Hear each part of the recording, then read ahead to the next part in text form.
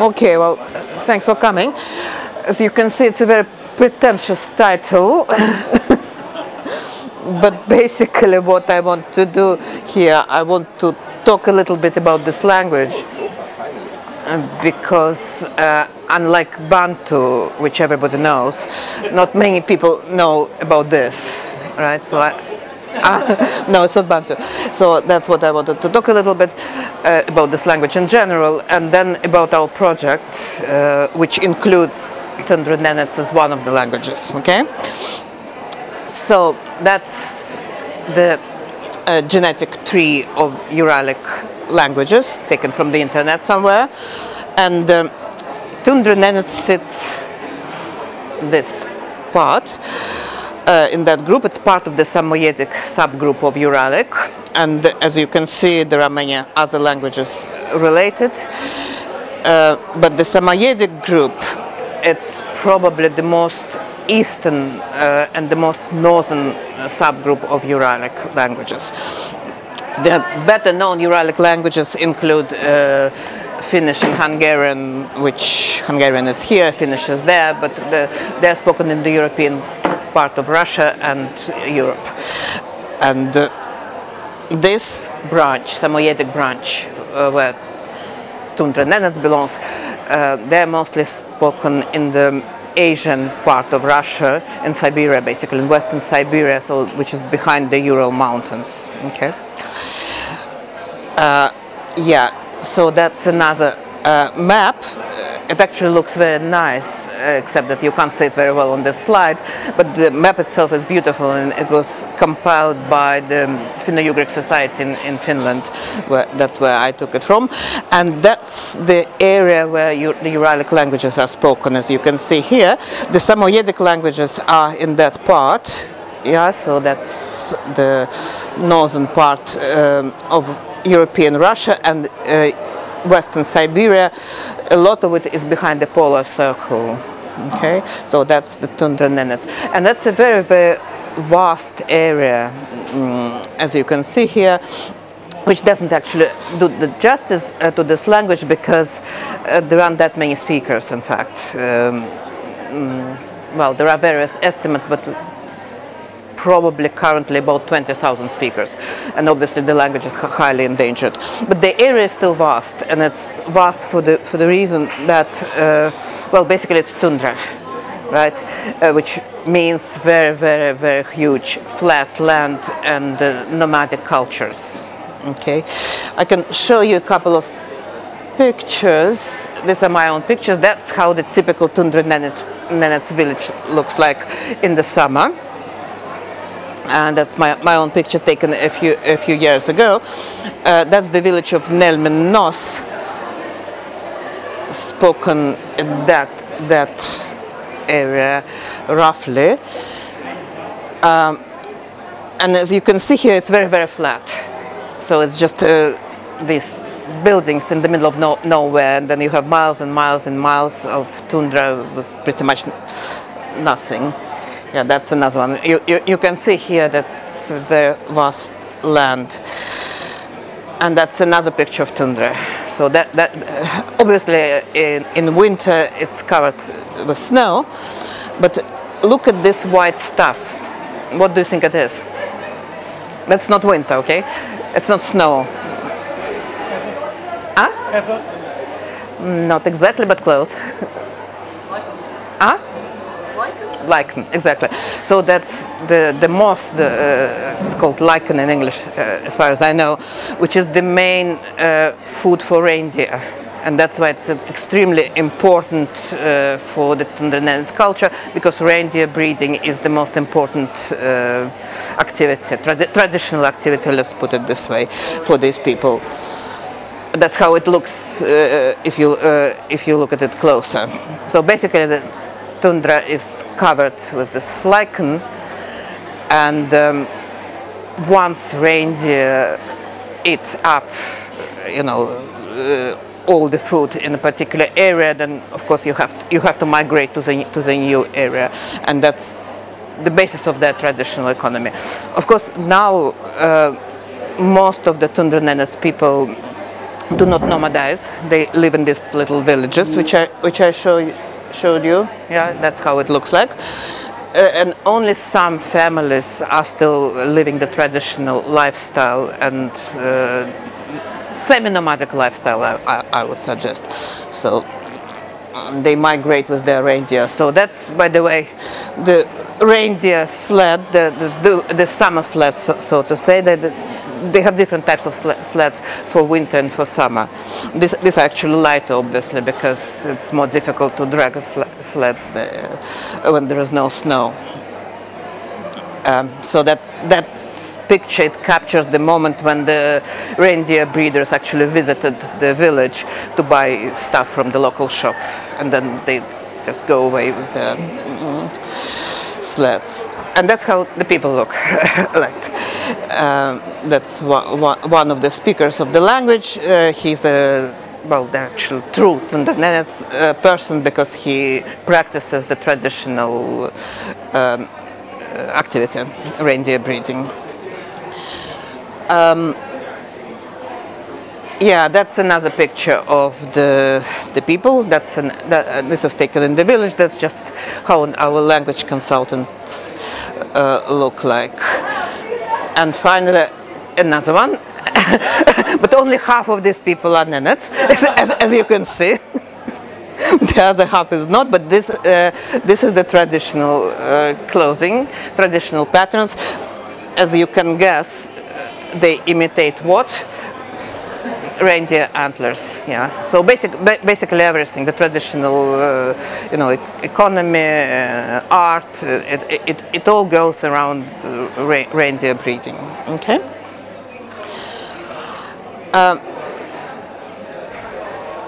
Now the language, as I said, is highly endangered because it varies from one area to another area. As I said, it covers huge area, and the socio-linguistic situation in different parts of the Nenets area they're slightly different. In some parts, the knowledge of the language is much higher than in other parts, and obviously the more to the north you go, the better the language proficiency is. But more to the south, when obviously there is more contact with the Russian language, and especially with the people who are involved in all sort of oil and gas developments in the Nenets land, then the level of proficiency of Tundra Nenets goes down significantly, to the extent that the youngest speakers are probably all over 60. Okay, and the children do not really learn the language. But the language is not undescribed, and it's not undocumented. There is quite a lot of research. There is grammar, quite a lot of grammatical studies, good dictionaries, and so we know pretty much everything about this language. But what is mostly interesting is that you can actually hear it on the internet these days, and I want to refer to these two sources, which I think are just wonderful. That one gives you a phrase book where you can find like everyday language, and unfortunately it's in Russian, but with some English explanation, but you can hear the language sentence by sentence. And this one is a collection of texts. That one is mostly meant for the learners of the language, right? And this is mostly meant for linguists. So that's the collection of texts with linguistic analysis, glosses, and some additional information. And that's quite a useful resource, I would say, because you can actually do search there, and you can search for a particular grammatical feature if you want to. Okay, so that's the basic introduction into the language. Now, why am I actually studying this language? Well, it has a lot of interesting stuff in its grammar, and in particular the phenomenon at which we are looking within this project called Prominent Internal Possessors, and that's our project, which was funded by EHSC, and it started now a year and a half ago and goes for 3 years until November 2018. It's hosted here at SOAS, and as you can see, it involves these 4 people. So myself and Andras were based here at SOAS, and these 2 people are based at the University of Surrey. So that's a joint project between SOAS and the University of Surrey. The project is not exclusively about Tundra Nenets, okay, but Tundra Nenets is one of our target languages. And the reason it's there in this project is that it demonstrates this phenomenon of prominent internal possessors, which I'm going to talk about in a minute. So since we do have a mixed audience here, people who are linguists and people who are not linguists, I'll try to explain it in very non-technical terms, in a very simple language, so to say. So what is it about? Well, it's basically about possessive constructions, and as we know, possessive constructions, standard possessive constructions involve 2 elements, the possessed noun and the possessor, right? So in this English phrase, Mary's children, the possessed noun children, and the possessor Mary, obviously, yeah? And usually in linguistics, we say that the possessed noun is the head of the phrase, and the possessor is the dependent. What does it? Well, it means a lot of different things, but in particular, it means that this part, the head element, is more prominent in syntax with respect to many different phenomena. Okay, that's why it's the head of the phrase. What are these phenomena? Well, there are 2 phenomena we are looking at. First, the head normally determines agreement on the verb. Right, so in English we can say Mary's children are sleeping. What you cannot say Mary's children is sleeping, because if you have is, it will agree with the non-head element. And what we need agreement with the head element. That's how English works, and that's how most other languages work. So that's one phenomenon. Another phenomenon where the notion of head is extremely important is what linguists call switch reference. But if you use non-technical language, it's basically what determines the identity of the subject, null subject. So in English you can say Mary's children played while waiting. And who is waiting here? Well, obviously children. You cannot understand the sentence that Mary was waiting, right?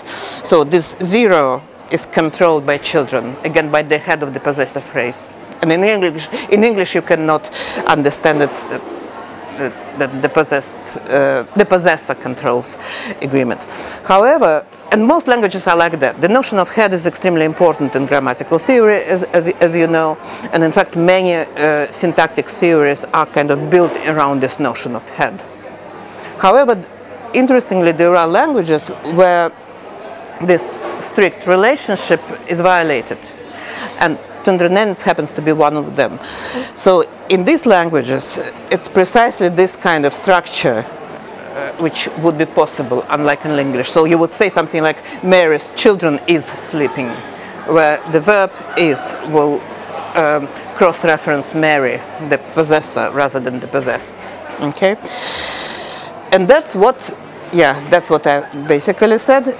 There are languages where this kind of structure is possible, or this kind of structure is possible. Mary's children played while waiting, and waiting would refer to Mary rather than children. Okay? So what is happening here is that the possessor behaves more prominently in syntax than the possessed noun, contrary to what we would expect from the normal syntactic assumptions.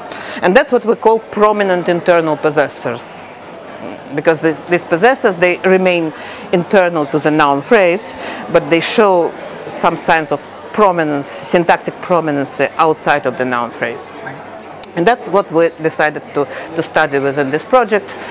I have to say that there are not that many languages which have these features, but there are some languages, and they are genetically unrelated. They come from different parts of the globe. Tundra Nenets happens to be one of them. Yeah, so we call this phenomenon prominent internal possessors, or PIPs. That's our acronym which we use. And this phenomenon is very interesting. Well, it's interesting in many different respects, but it's interesting for grammatical theory for two main reasons. Well, the first reason is the notion of head. It kind of challenges this very basic assumption of syntactic theory that syntax is based around the notion of head. Because here we have a clear example when a non-head element shows some prominence features, in a sense more prominent than the head element. And this of course raises the question, do we actually need such a strict division between the head and the dependent? Maybe there are some degrees of headedness, right? How do we actually conceptualize it in syntactic theory? So that's one theoretical reason why this stuff is challenging for grammatical theory. And the second reason is that also raises the questions about the nature of the agreement relation and the nature of the switch reference relation. Do these relations work on sort of on structural configurations only, or maybe they refer to some other levels of representation? So for example, we have evidence that in the languages where you do have this PIPs phenomenon, the possessor, which behaves prominently in syntax, it's also functionally prominent. It means that it has some special level of importance for the speaker, or topicality, or some other feature. And if your relationship of agreement or switch reference target this prominent possessor, we might want to ask, is it a purely structural relationship, or maybe it targets functional information? So these are all very central questions for grammatical, for syntactic theory, and that's why the study of these languages is actually important for the linguistic theory in general. Right. So these are the goals of our project. The first goal is to present a systematic cross-linguistic study of the PIP phenomenon, right? And as I said, we do have quite a few languages which show it from different parts of the world. In terms of geography, a lot of languages from sort of northern India, Nepal area have this phenomenon. The Indo-Aryan languages and some Tibeto-Burman languages. Also, some Turkic languages do have this phenomenon. Some languages of South America. Okay, that's what we found so far.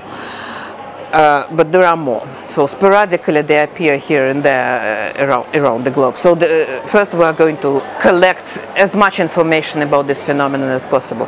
And second, we are going to present a detailed case studies of 4 target languages. And as you can see, Tundra Nenets is one of them. But we also have Turkish, which is of course a well-studied and a big language. But surprisingly, this phenomenon in Turkish hasn't been studied very much, which was really an amazing discovery for us, given that there are many Turkish grammars and plenty of syntaxicians who study this language, but not many people paid attention to this. Okay, that language, it was actually the first language where this phenomenon was discovered. If you like, it's an Indo-Aryan language. And it has a very interesting system of agreement which can be controlled by various elements, including the possessors. And finally, this isolated language from Bolivia, Chimane, which also has the same phenomenon. So these are our target languages, and for these languages we actually do field work and work with the language consultants. Okay. So what are we planning to reach at the end, right? Several research outputs. Well, first of all, we did have this workshop on prominent internal possessors here at SOAS a couple of months ago, which I thought was quite well attended, for two days event. And then, of course, we are going to publish papers, including a volume which will be based on the materials presented in this workshop. And I'm very happy to say that the proposal has been accepted by Oxford University Press just recently, a couple of weeks ago. So we're now collecting papers, and hopefully, hopefully it will be published in a year or two. And there will also be a database which will be publicly available and fully queryable for various variables related to this phenomenon. It will be hosted by the University of Surrey, which, as you know, is very good at creating typological databases. Okay, so they have very, very detailed tools of how to deal with this kind of material. And this database on PIPs will be added to their existing databases. Yeah, so that's our goal, and we still have, well, almost 2 years to go. And but I guess the main message which I wanted to pass here is that, you know, looking at these languages, you can, the languages which are not really studied very well, you can really discover amazing phenomena which are really, really relevant for the general theory of how language should look like. And I guess the study of this phenomena is the only valid academic reason of dealing with languages which are endangered. Yeah, I guess that's my main message. Thank you.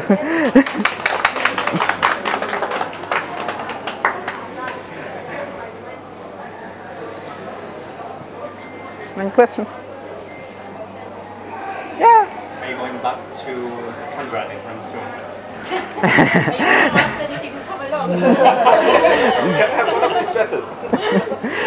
No, probably not, because we actually have a possibility to invite the consultants, well, not here, but to Finland, where I have a couple of colleagues who also work on the same language.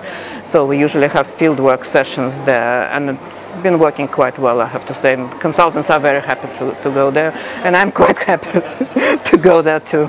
The weather must be better right now. Yeah, and it's a bit better in terms of working conditions, because if you go there, people are usually busy with their lives, and you don't really want to intervene too much. And since I'm not recording any natural communicative events or anything like that, it doesn't really matter for me if I work within the community or outside. Yeah. Well, as you say, it's key to what you're saying. You know, Mary's children is waiting or whatever. But in this particular language, how do they then actually make clear that it's the children that are waiting? The possessed. How do they have to have a special for that? Yeah, that's a good question. In fact, in all languages which have this phenomenon, this is not the only way of expressing possessive construction. There is always a choice. Okay, that's just one of the available possessive constructions. But you can use non-PIP construction, which will be pretty much the same as English. Okay, so they exist in parallel, so to say, and this, of course, raises further question: why do you need this at all? And that's where all these functional factors, which I mentioned, play a role. Maybe a related question. So, if it questions your kind of, or the notion of heads and headedness and things like that, are there other areas of the grammar where you expect to see that as well? Yeah, that's also a good question. Actually, yes, and actually in Tundra Nenets, it turns out that PIPs, well, first of all, they behave like clausal arguments in terms of the switch reference, but they also behave like clausal arguments in terms of control of reflexivization, for example, right? Which is kind of amazing, given that the possessor still stays inside the noun phrase, and that's the only sub-clause level element which can behave this way in terms of reflexivization control. Yeah. Also, I have a suspicion, we haven't looked at it very much yet, but I have a suspicion they may be more accessible to relativization than non-PIP possessors. Yeah. So there is a range of phenomena where they clearly show some kind of syntactic prominence. Yeah.